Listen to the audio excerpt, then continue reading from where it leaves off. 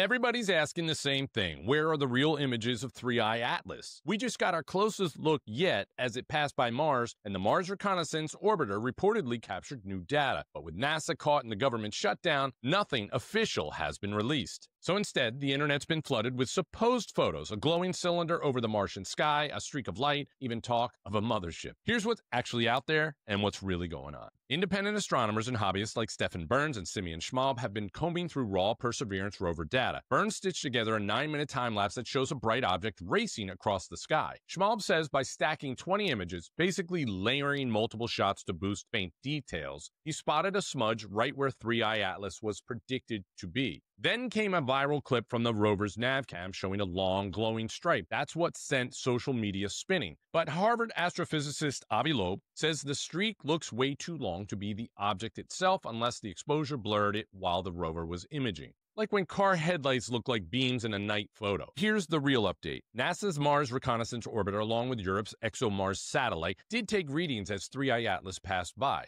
Those official images are expected to be processed and released once NASA operations resume. So for now, the images you are seeing are just an unverified streak. We'll know soon enough once the real data drops. But until then, is this a mostly true alien story or not?